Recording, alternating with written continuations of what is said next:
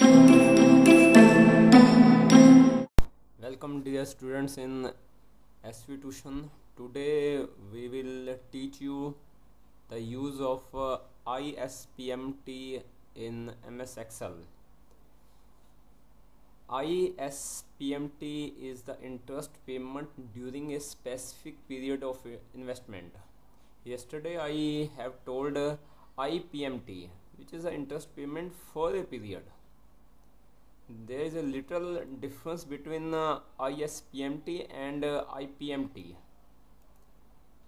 Its formula is ISPMT rate, period, number of period of your investment and present value. Rate of interest per period, it may be monthly or yearly. Like this, these are the for information you have to put in this formula. Now we have taken a simple example. Suppose you have $1,000. You fixed it in the bank for 5 years at 10% interest. Investor is interested to know interest of his 14 months. He want to know his 14 months interest.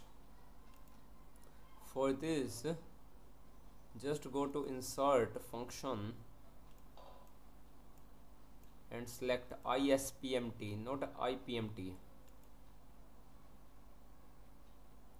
Now rate is 10% divided by 12 months, because we are calculating 14 months interest.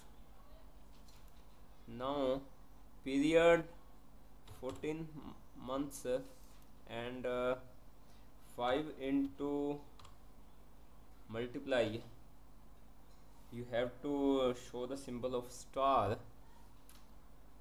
12, present value is 1000.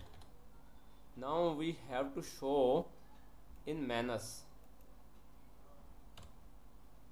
We show 1000 in minus.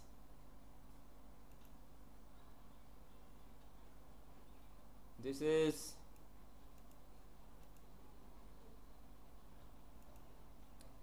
$14 months interest is 6.388. Thank you very much.